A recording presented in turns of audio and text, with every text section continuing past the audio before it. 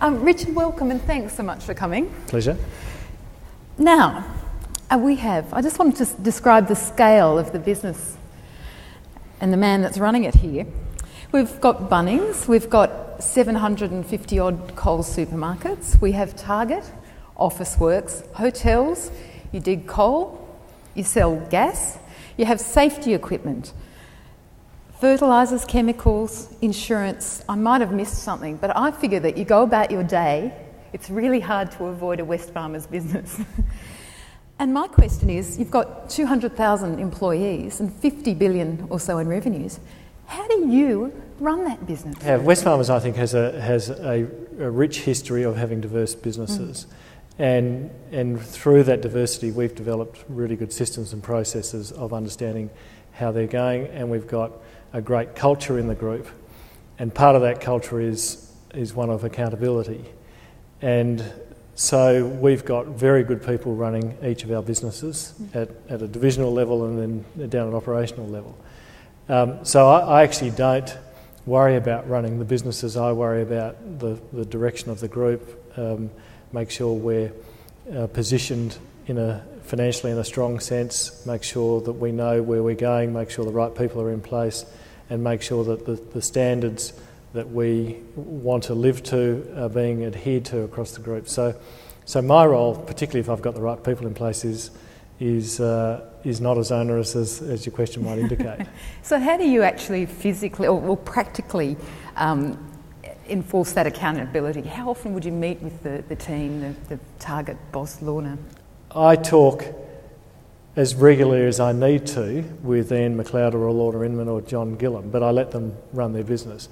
I'm a country boy, and Wesfarmers' roots are from the country, and I think we've got some common traits of patience, of perseverance, and so you learn that as a CEO. You learn sometimes to bite your tongue, and you learn, as Michael Chaney would say, to march to the beat of your own drum as well. And sometimes you learn that people who are in your ear have their own interests, and you've actually got to sift that from what you need to do in your job. And all of that was going on over those periods of time. So what I learnt was make sure you're listening, make sure you're getting good advice, and make sure you're doing the work, and make sure you've got good people around you. And I think that applies all the time. You talked about it's about backing your judgment and actually almost finding a truth, or sticking with your own truth. How do you go about cultivating the space that lets you hear that and stick with that? Well, I think being based in Perth is really helpful. So the investment bankers in the room won't like that, but it's a long way to come and see us.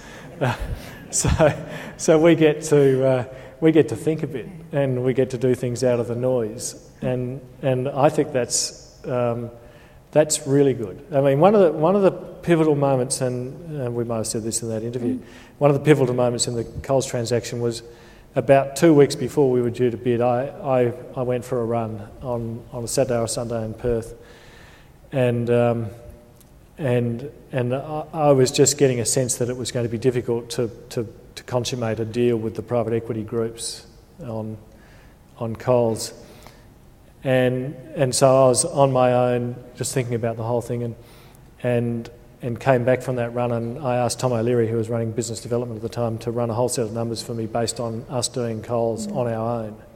And I think that was just me taking time out from all the noise and hurly-burly of the transaction and just trying to think, what's the best thing for Wesfarmers shareholders here?